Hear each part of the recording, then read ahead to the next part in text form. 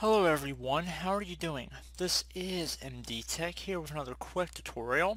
In today's tutorial I'm going to show you guys how to hopefully resolve the Microsoft Outlook error 0x800400115, where if the personal storage table file is not properly working, this tutorial will be hopefully able to resolve your issue. So we're going to jump into it, and the first thing we're going to do is open up the Start menu, left click on the Start button one time, type in CMD.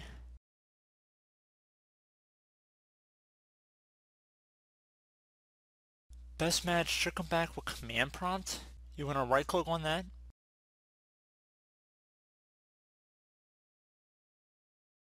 and then left click on run as administrator.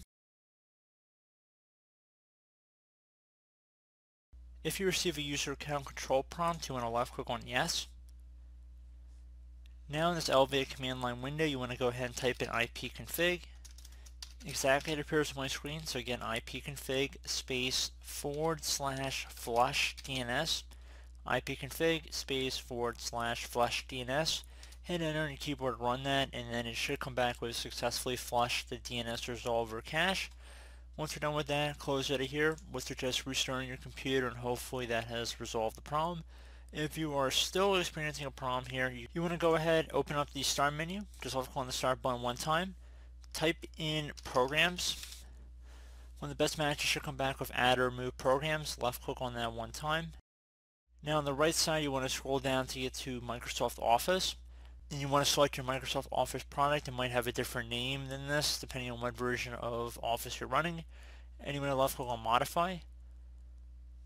Left click on Yes if you get a user account control prompt, and then it's going to ask how would you like to repair your Office programs. I would select Quick Repair, fixes most issues quickly without the need for an internet connection. Left click on Repair, and then left click on Repair again. Shouldn't have any open Office applications at this time. Let this run. This will take a couple minutes to run, so just please be patient.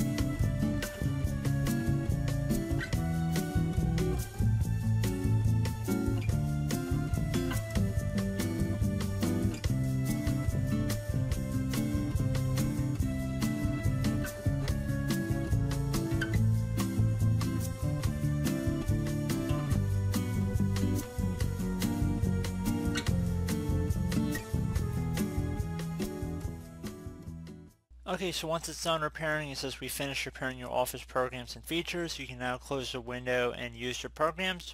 Close out of here. Try and reopen the Outlook application, and hopefully your issue has been resolved at this point. So I do hope this brief tutorial was able to help you guys out, and as always, thank you for watching, and I do look forward to catching you all in the next tutorial. Goodbye.